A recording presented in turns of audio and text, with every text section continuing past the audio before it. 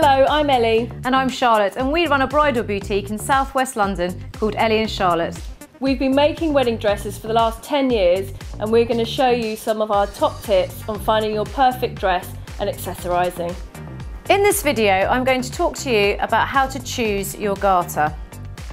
There are different fabrics, you can have different detailing, whether it's the blue ribbon or a white ribbon, or if you want a specific colour. And sometimes you can have the sixpence in it as well. It's a really traditional part of the day, but you do have to consider what your wedding dress is like to whether you can actually wear one, or if you just pop it on at a certain point in the ceremony.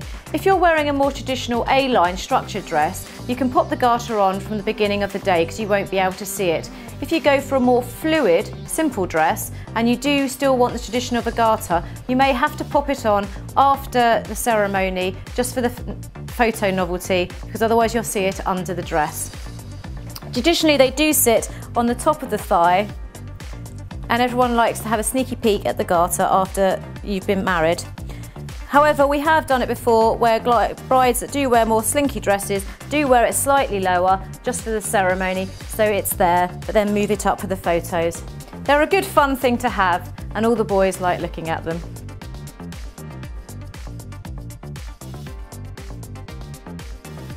It can be something blue and something borrowed, so it's always worth asking your friend or even your mum to see if they still have their wedding garter. It's a really lovely thing to pass on. So think about your wedding dress and your style of it to see if you can wear a garter on your wedding day. And this is how you choose your wedding garter.